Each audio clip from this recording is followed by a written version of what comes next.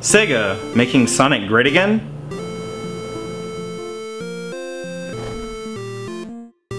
Hey guys, this is Robert with Nerdbot News. So I got some great news for retro gamers, Sonic fans, and former Sega fans. What? Yeah, I know a lot of people do not like Sonic, care for Sonic, or even Sega in general, but Sega's came up with 2 new Sonic games, as they promised 2 years ago. And one of them is called Project Sonic, with just no working title at the moment.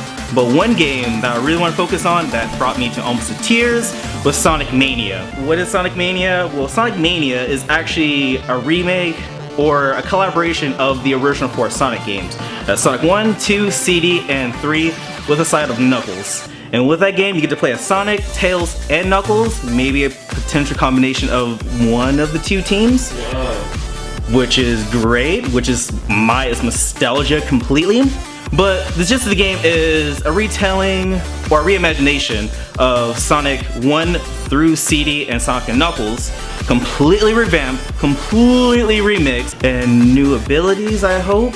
But so far, the game looks completely polished, kind of almost like all one stage, all one act, one huge complete stage.